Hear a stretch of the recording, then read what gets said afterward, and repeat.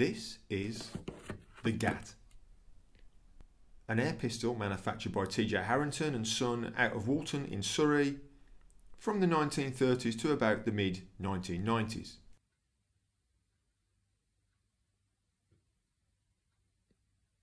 And this particular pistol is well over 30 years old. It was the first airgun I ever had, given to me on my birthday. And from what I understand, it was the first airgun for many of you guys out there. And if you didn't own one of these, you may well have seen them at fun fairs where you could shoot them to win a prize.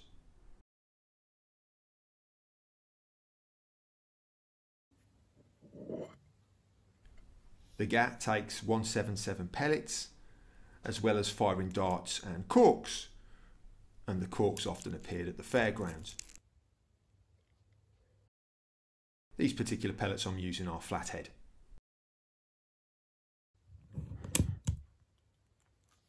You load the Gat by pushing the barrel.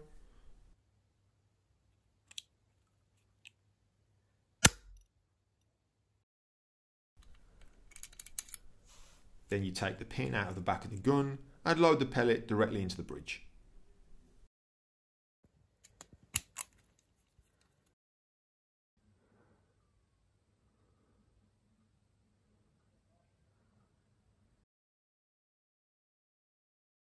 There is a handy safety catch, and I have in the past seen people put the safety level past the S marker for safe. But if you do that, it is still possible for you to fire the gun.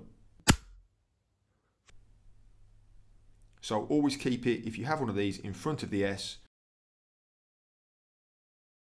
and then it's nice and secure. Now this is an original box of pellets that I brought not long after receiving my Gat, and as you can see it still contains one solitary original dart.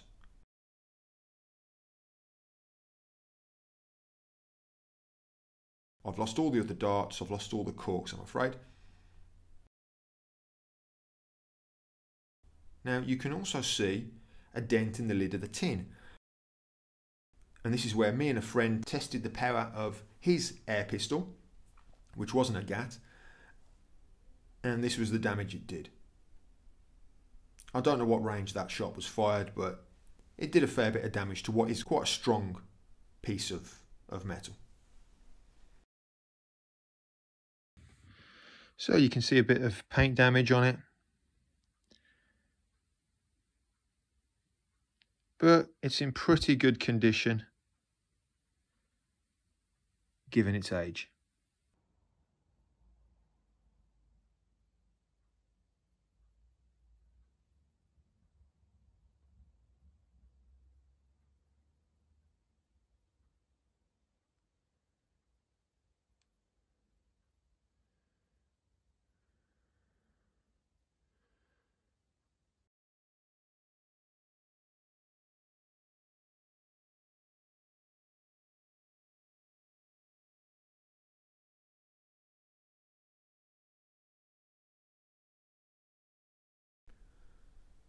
And this is just a close-up of the pin that goes in the rear of the gun.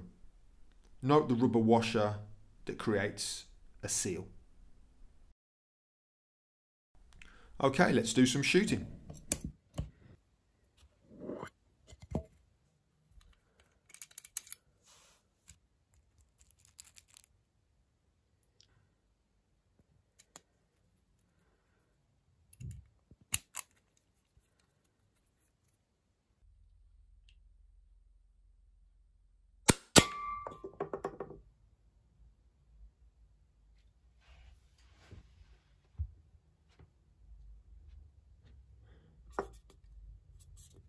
All that's done is created a bit of a dent in the top of the can. I'm going to shoot it again, aim a bit lower because that's the quite hard part of the can there, and see how we do. And that was from a distance of about 4 feet, so it's not doing a lot of damage. And if you can see, probably can't see that, but it hasn't dented the pellet at all. Although I will throw that away because there might be a little bit of damage to it.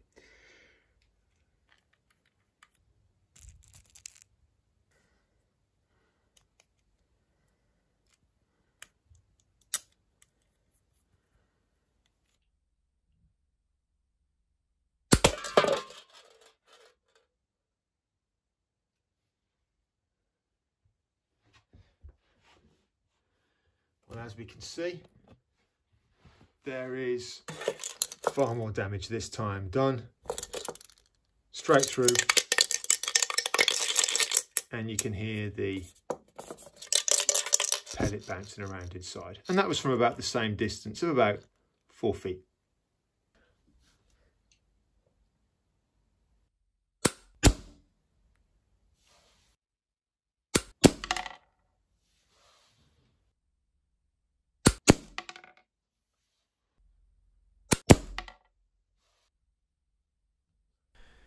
Now, I was a bit further away that time, about 10 feet away, and I didn't get a bullseye. The GAT, in case you didn't know, is a low power gun, and this does affect the accuracy quite a bit. Or I might also be a bad shot as well, so can't rule that out. As you can see, no damage has been done to the cushion either, though I do have to go and find the pellets that bounced off. So there is the GAT. It's not the greatest gun in the world. In fact, many of you out there might think it's a piece of rubbish. But I've got a lot of affection for it. And if you just want to do a bit of plinking around with a low power pistol, you can have some fun with this gun. Thanks for watching.